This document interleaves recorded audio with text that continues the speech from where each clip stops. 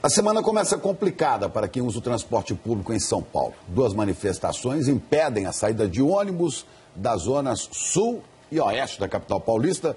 Será que há alguma alternativa para os passageiros? Bom dia, Rodrigo.